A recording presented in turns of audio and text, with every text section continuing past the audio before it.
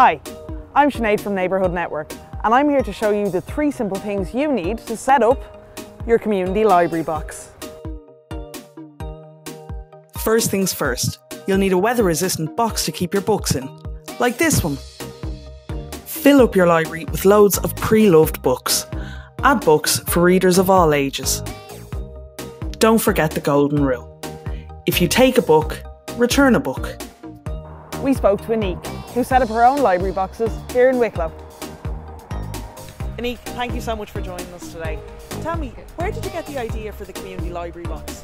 Okay, well, I was in Dublin and having a walk and came across this little house that was on someone's wall at the beginning of their driveway. And it just looked like a little fairy house, and we looked inside and it was just full of books, and they called it the Free Wee Library, and I just thought it was such a good idea that I looked it up when I got home. I looked up on Google and there were hundreds of Free Wee libraries. So I got the idea like that, so we started our own. Amazing, amazing.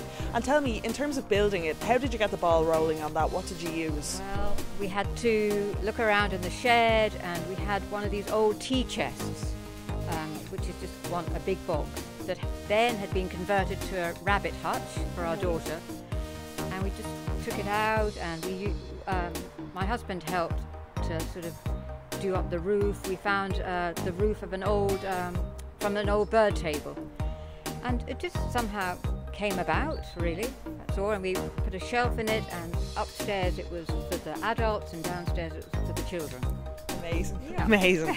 Could you tell me what the reaction from the community has been since you put it outside your house? Yeah, well, really good. I mean, people were just wondering at the beginning, what it was all about, but it's been really popular, especially during lockdown.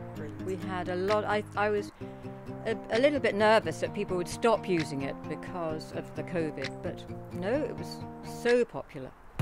Excellent, excellent. I'm delighted to hear that, actually, because my next question was going to be, do you think you're going to keep it going? Do you think it's a permanent fixture outside now? Oh yes, definitely, and we've even got a second one now, especially just for children. So we've got a grown-up one and an even teenier one. Amazing. Well, I think I'll have to go for the kids one myself now, but thank you so much for talking to us. This has been wonderful. For more on how to put together your own little community library, check out our website, neighbourhoodnetwork.ie.